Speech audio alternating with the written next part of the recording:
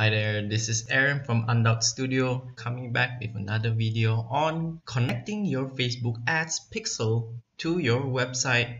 And this particular video will be useful if you are a service-based business or a business that regularly collects leads and collect forms from your website visitors. Alright, so if you take a look at this page, I will be quickly guiding you on setting up your pixel for a new page, a new landing page, a lead magnet, or anything similar to that.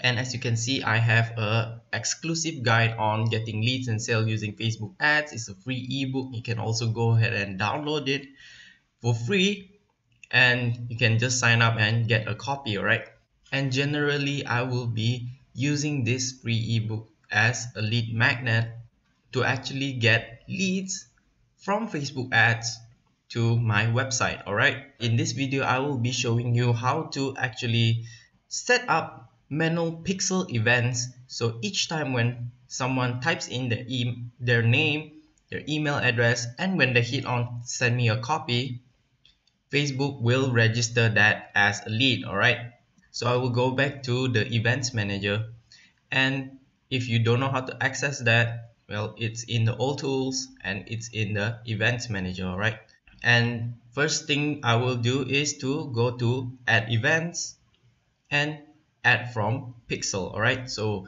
basically this will be a manual pixel setup, and I will open event setup tool. So what I will be doing is going to this website. I'm going to copy this, I'm going to paste this, and just hit on open website. Might take some time to load. Alright, so once it loads, you need to give it a second so the Facebook event setup tool will actually appear. Alright, so the first thing I'm going to do is actually go ahead and you are able to check what kind of events are registered in your website. So as you can see, all of this is a view content action. All right, so let's say if this is a new landing page and your Facebook pixel doesn't actually track this as a lead, so what you can actually do using the event setup tool is actually track buttons or track a URL. Alright, so basically you can actually track this URL, this exact page. So each time someone comes into this page, you are able to select it as a view content. Alright, but as you can see, I have already inserted a view content tracking. So I just want to show you that you are able to track a URL using the Facebook event setup tool.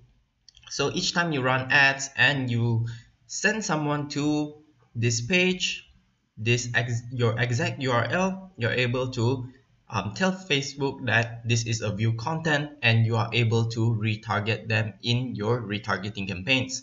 So other than that, I will also be setting up this button. So each time when someone signs up, Facebook will actually register that as a lead. Alright, so I will just go ahead and click on track new button and click on this button and select lead. Alright, so as you can see, it has been successfully set up. So what this does is that each time someone actually signs up to download my free ebook, Facebook will actually register that as a lead. And if you are running a lead-based campaign, you want Facebook to actually optimize for people that will actually sign up and download the ebook. Alright, so that way when you start to run your Facebook ads, Facebook will provide you with valuable data and analytics on how much it costs to get a lead and how much leads are you getting from your Facebook ads. That way you are able to scale your Facebook ads. Alright, so as you can see in this landing page, I don't only have one sign up form, but I also have another sign up form at the bottom. So I will also track this as a lead sign up, and I don't want to include the value because basically it is a free ebook. But if if your ebook does cost some kind of money, things like this, then you can actually choose a value on your page. So you want to actually have the pricing there, so that way you are able to go ahead and click on that pricing, right? But for this form, for this ebook and this lead magnet, there is no price and it's free for download. So I will just be selecting don't include value, and this is a lead. I will select on confirm, and that way, as you can see, Facebook will register a lead each time someone signs up to this form or this form. So basically this is it, and I will finish setup.